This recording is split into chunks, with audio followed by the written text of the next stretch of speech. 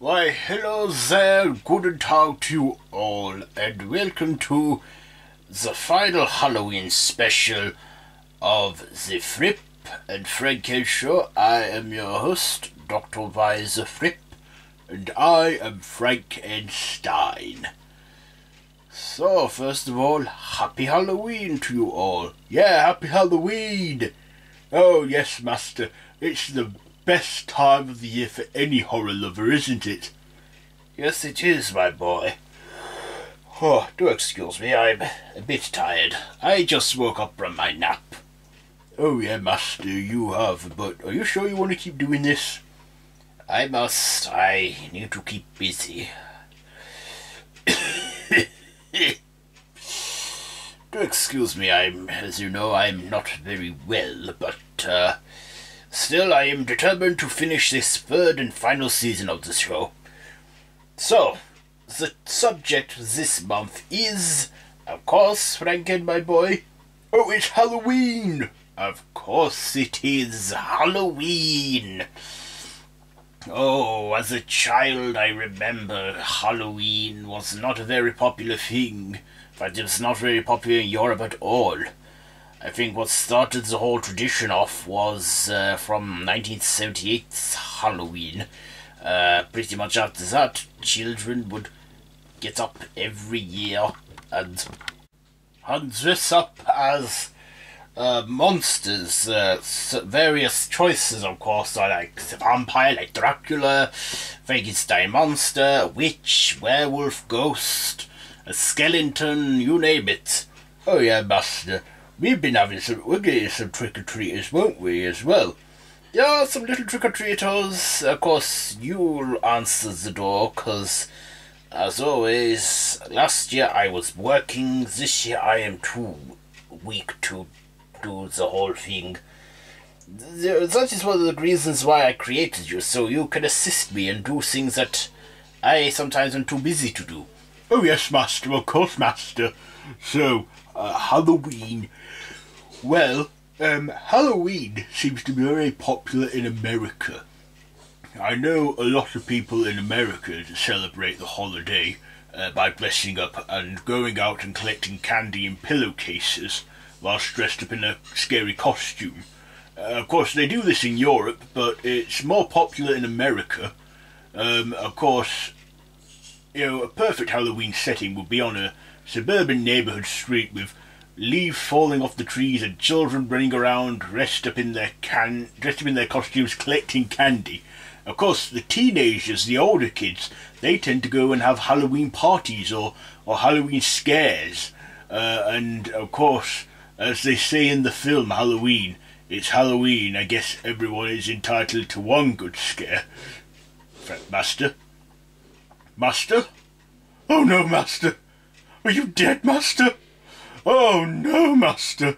I can't be... It's okay, I'm not dead, but still, did I scare you? Well, yes, master, but I don't think you should pretend to be dead, especially given your condition. I know, my boy, I know. Master. Yeah? Bah! Oh, you scare me. Oh, master? Oh god, I think I've killed him for real this time. Master? Bah! Ugh. Master. Oh, yeah. I still got it. The Halloween spirit. That was a trick. How about a treat? Would you like a chocolate or something when we're done here? Yes, master, I would. Okay, we will have a chocolate. So, yeah. Pretty much Halloween these days, people, the youths, the young generation like to go to parties and dress up and do all kinds of things to celebrate Halloween. Of course, Halloween is another time for telling scary stories or watching scary movies, which I've done nearly every year. I remember back in the 70s, I would watch, marathons of Hammer House of Horror dubbed in German. And I would stay up late watching those. I was in my 30s by the time these marathons were happening, so I could do whatever the hell I want. I was an adult. But since then we've had so many traditions, like in 1978, the film Halloween came out, which is now an important part of Halloween around this time of the year. Oh yeah, Master, it is. Also, there's other films other than Halloween that take place on Halloween. There's the anthology film, Trick or Treat. There's so many more anthology horrors out there. Like that one, Scary Stories. Why do I keep saying tales? Scary Stories to Tell in the Dark. The first act of that film is set on Halloween. You know, I should really try and show you the books. They're quite popular. Oh yeah, Master, I bet they are. So what else is there for me to tell you? I know of Halloween. Oh, last year we had Goosebumps 2, Haunted Halloween, and we had The House with the Clock in Its Walls. Now, The House with the Clock in Its Walls was more fantasy comedy family friendly, but was directed by a fine master of horror, Eli Roth. And they had pumpkins in that, and that was very Halloweeny. And then we had Goosebumps 2, Haunted Halloween, and those were movies for kids to enjoy. Of course, last year we had that horror hit, Halloween, which was a sequel to the 1978 original. None of the other sequels apply to this. You just got to watch the first movie to understand it. Oh yeah, Master, we do. I enjoyed that one. And next year, we're going to get Halloween Kills, and then followed by that, Halloween Ends. And oh, you won't be around to see that, will you, Master? Don't worry, my boy. I've lived a good full life. I've seen my good share of horror. But, don't you worry, my boy. I will enjoy what time I have left with you. Oh, thank you, Master. So, yes, Halloween. Of course, another film that I associate with Halloween, which probably isn't a Halloween film. I mean, it opens up on Halloween, but then the rest of the film's about Christmas. The Nightmare Before Christmas, where Jack Skellington is tired of reliving the same holiday over and over and over and over and over and over again, and wants to do another holiday and try and take Christmas, but it doesn't work out. But The Nightmare Before Christmas has good Halloween vibes, especially with it being set in Halloween Town. Yeah, it is. What's with Halloween? So Halloween, to me, I love Halloween. It is a joyous time of the year. It is full of fun and horror. Even horror YouTubers dedicate 31 days of horror movie reviews to the holiday. They start from the 1st of October and conclude like today, given that it is Halloween. Of course, we will be getting trick-or-treaters at some point later on, but yeah, like I say, you will be answering the door first. Yes, I will, Master. So yeah, of course, there is a good share of Halloween tunes, songs that are to do with Halloween. I've got a list here of 10 songs you should play around Halloween. Probably play at Halloween parties. Oh yeah? What songs you got to recommend for the Halloween occasion? Well, first of all, at number 10 I put Backstreet's Back by the Backstreet Boys. I don't know if I spelt it right, but as long as I know what it says. Yeah, as long as you know what it says. Then I put, well, I didn't really put these in any particular order. These are just 10 songs I think you should listen to on Halloween. Party Girl from McFly, Somebody's Watching Me from Rockwell, Monster Mash, Ghost Rider, In the Sky, also This Is Halloween from The Nightmare Before Christmas, and we also got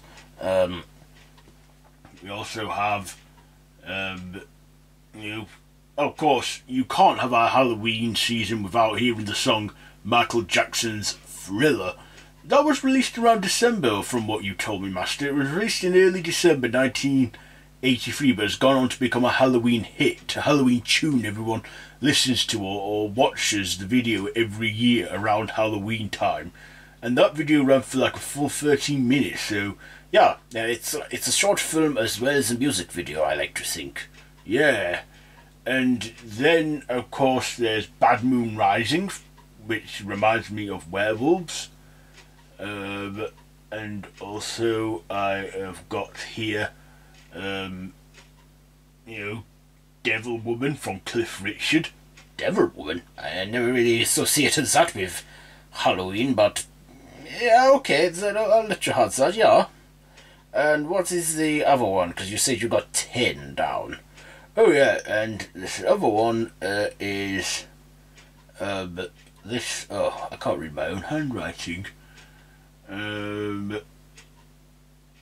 Let's just try and meet. I need to try and work this out what I've wrote here, because, like I say, my right hand isn't the best hand.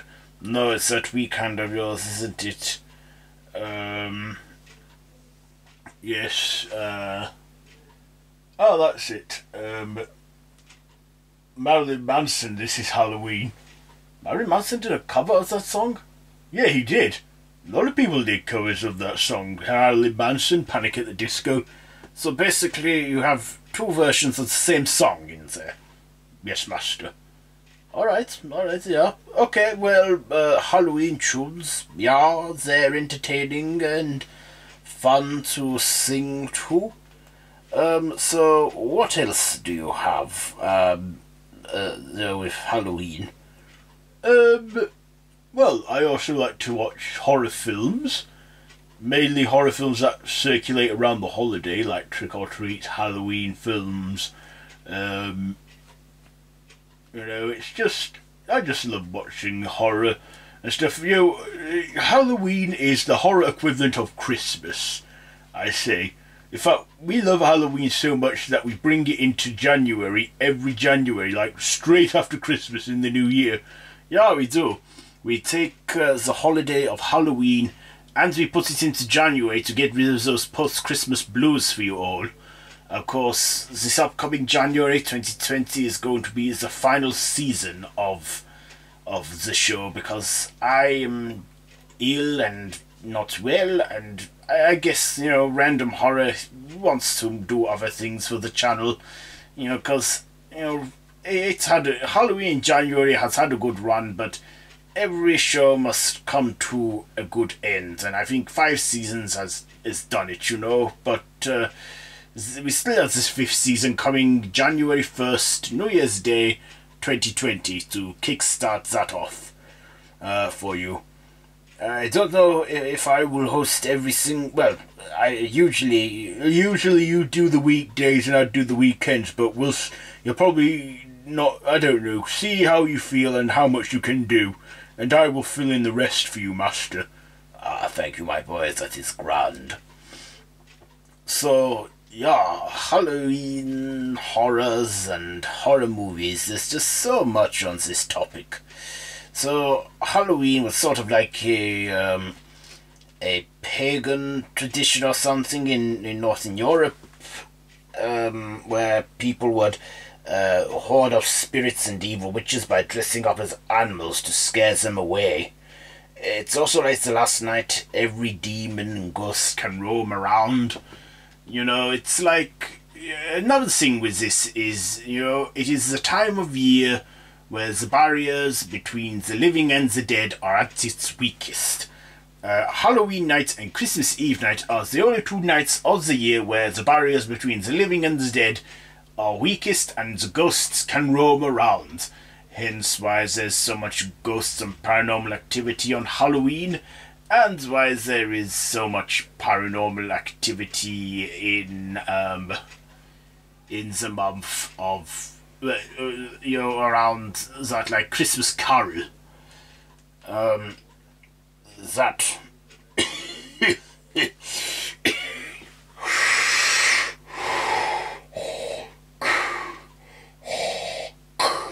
you sound like Darth Vader, master.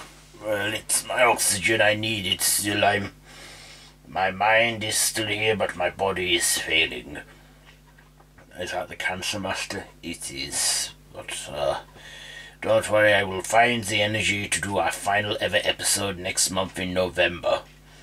And I will also record as much of Halloween in January 5 as possible. I know I have managed to do at least 6. I will try so hard, but you know, I'm so very ill now and so very weak. I know, Master, I know you are. So shall we get back on topic, or shall we have a rest? Do you want to keep going? Yeah. Could we take a moment, please? Take a moment, everyone. I need to have a rest. And we're back. My master had to have a bit of a rest for an hour again. You know how it is. He's ill now and he's wearing out, but he's still finding the strength to go on. Aren't you, Master?